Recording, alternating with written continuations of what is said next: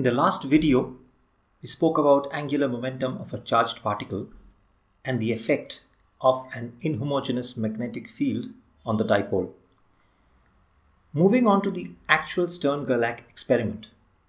The experiment was conducted with a collimated beam of vaporized silver atoms passed through an inhomogeneous magnetic field. The silver atom has 47 electrons.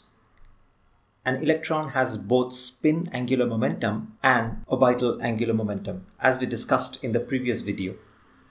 The total angular momentum is the sum of both these components. Thus we see there is a momentum imparted due to the orbit as well as spin. Hence, the resultant momenta of the 47 electrons will dictate the magnetic moment of the silver atom. However, 46 of the electrons cancel each other's spin and orbital angular momentum out. The nucleus too has negligible influence over the magnetic moment of the atom due to its much larger mass compared to the electron. Thus, only the 47th electron contributes to the angular momentum of the silver atom. And since the 47th electron has zero orbital angular momentum, we are in effect measuring the spin angular momentum of the 47th electron in the Stern-Gerlach experiment. Yet another consideration here is to have the atom neutral in charge, which silver atom already has. This is necessary because otherwise the particle would become subject to Lorentz forces as shown in the picture from Wikipedia. It would cause the positive and negative charges to curve in the magnetic field, which is not desirable in this experiment. We want it to only deflect due to the magnetic dipole of the electron. As we studied in the previous video, the magnetic moment of a particle is mu equals gq over 2mc into s, where s is the spin angular momentum.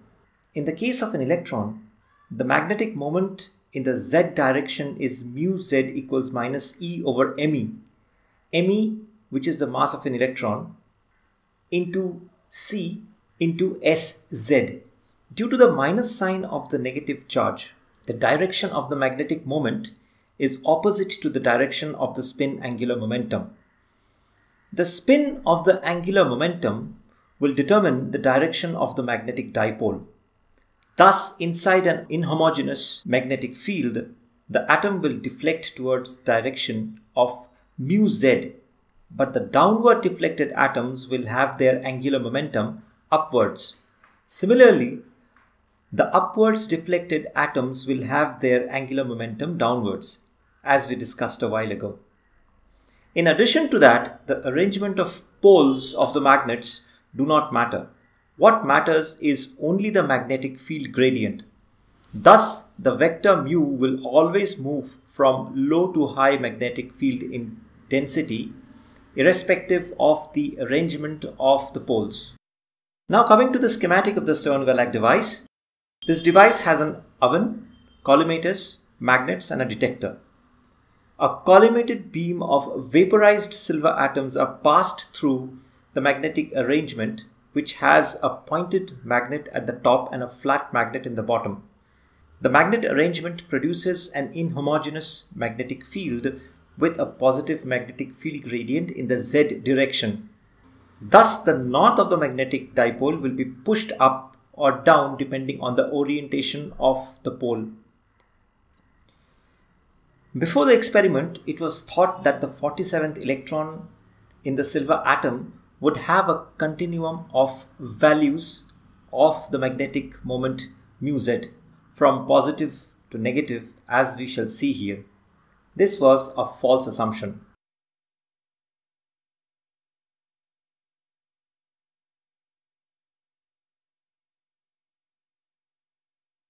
In reality, we see that the atoms, once they enter the magnetic field, split into only two values of mu z instead of the continuum of values assumed previously. The two values are minus h bar by 2 directed upwards and plus h bar by 2 directed downwards. The orientation of the magnetic dipole taken when the atoms enter into the magnetic field cannot be predicted beforehand, as they seem to randomly hit the screen in the up or down location. This is typical quantum behavior. Also, measuring the momentum in the z direction destroys information of its spin in the x and y direction, which is yet another quantum behavior. Though in the animation we see that there are an equal number of particles deposited on the top and bottom, this might not be the case generally. The up angular momentum is called spin up and the down angular momentum is called spin down. H bar is the Planck's constant h divided by 2 pi. These values of the angular momentum are characteristic of a spin half particle. If you want to know more about the history and the derivation of the Planck's constant h, you can have a look at the previous videos in this series. In the next video, we will continue with further experiments on Stern-Gerlach devices that will tell us about the structure of quantum mechanics. See you in the next video.